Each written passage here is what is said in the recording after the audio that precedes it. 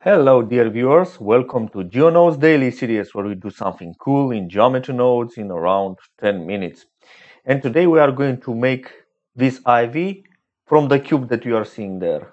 So this is so awesome. I like ivies. So that's why I did this. And you'll see it's both simple and fun. A word about the demo here. The black spots that you are seeing that create that jarring effect. This is something went wrong with the materials for these leaf instances. In the second part, when the cube rotates, the instances are just fine, but the first part they kind of miss the material. So that's the problem. If they would have proper material, you wouldn't see that effect. So this is a very nice effect. Like I said, we are going to take a cube, we are going to turn it into ivies, and we are going to use the same method to distort the cube. So you'll see, it's a lot of fun. So let's add that nice cube. I'm gonna give it some resolution, like 128, and I'm gonna plug it here. So how are we going to do the ivies? We are going to use a noise texture. So let's do that.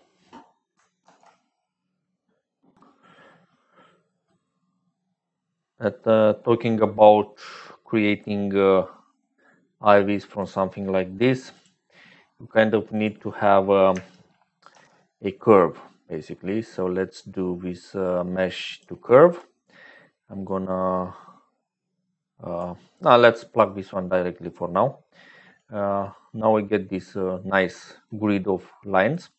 So I want to do something else with this one. I want to have this evenly spread. So let's do a resample curve, plug this one here, and set this one to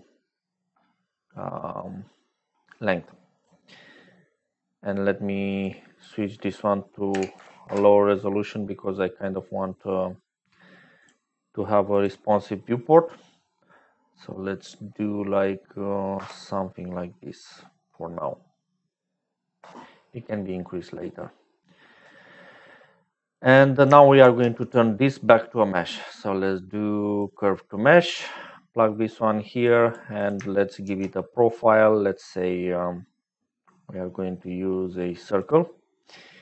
For the final render, especially if you want to do some sort of UV map on this one, you will want this profile to have a better resolution, but for the sake of viewport responsiveness, let's keep this one on free, and let's put a material on this one, set material, and I'm gonna choose the green one. Now switch to material preview, and we get this. Yeah, but it's not exactly looking like ivy yet, because this is what this noise will going to do for us. It's gonna turn this one into an ivy. So let's see how we can make this. We are going to use this noise as a mask for this nice setup here. So let's add a geometry, set position, plug it here, and let's distort the position by using this noise. Okay. So I'm gonna plug this one here, and now we get this effect. We are starting to get somewhere, sort of speak. But we are not going to stop here. I'm gonna add a little bit more detail to this one. That's too much. Something like this should be okay. And I want to do a little bit of distortion, something like this. And now we are going to use this noise to also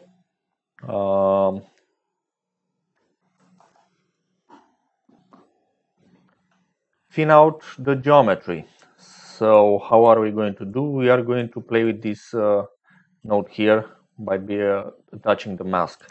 So we want to turn this noise into a mask. So let's take the factor from this one. We are going to switch this one to, let's say, equal. We are going to compare with 0 and plug this one into the thing that is turning everything into a curve.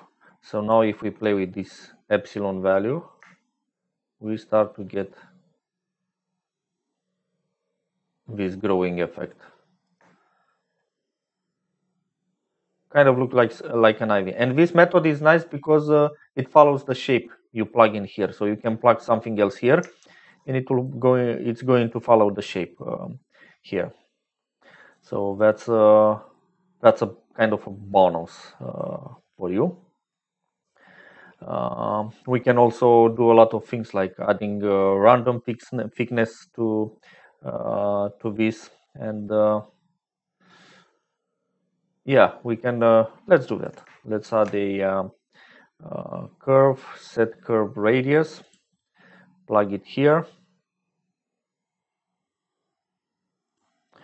and we are going to use this factor as a radius. So let's plug this one here. And the effect is subtle but noticeable here.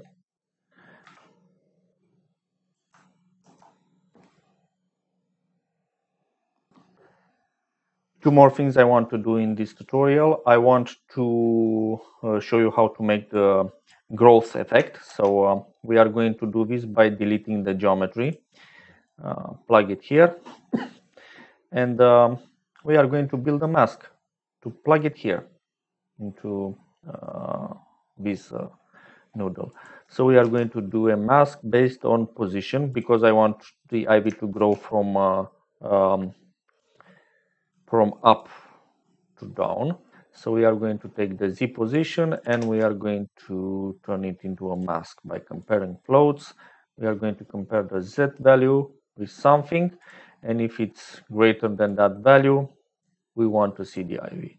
So now we have this nice control for the ivy.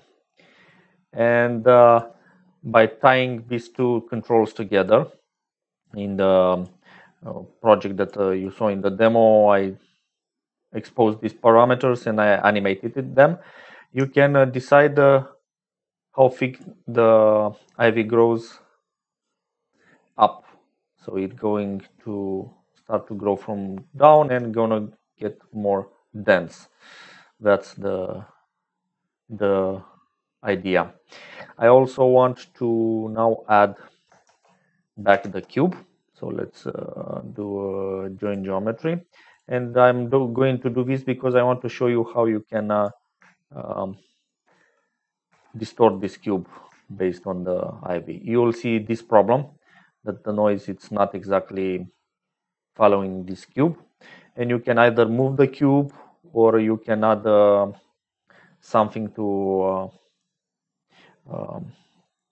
fix this. And let's do this. Let's add a fixer for this. If we do like minus 0.5, now the ivy is gonna go back to the original spot.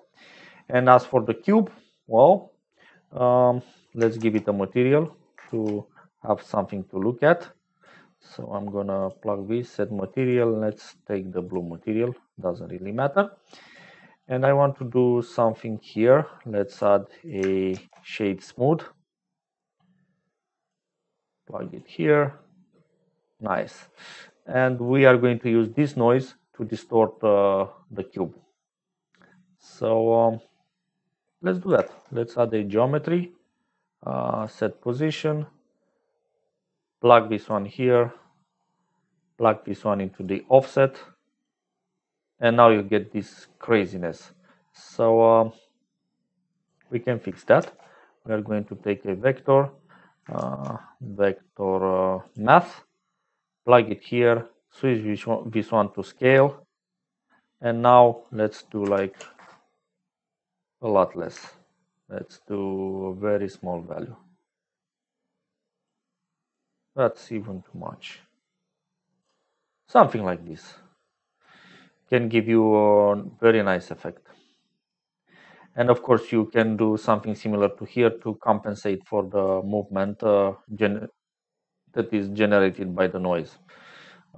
If you want to align this nicely, I left it like this because I like the fact that some parts of the ivy it's growing more on one side than on the other.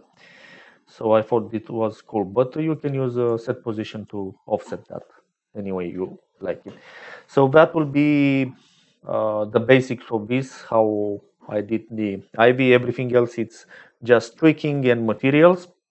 Make sure to check the screenshots of this project that will be posted in the comment section to see exactly what I did for the demo. Uh, the only thing I didn't cover is the instances part. You can see the geometry setup. You will see it in the comment section, and the leaves are just plain basic modeling. So thank you for watching, and make sure to come back for another cool tutorial.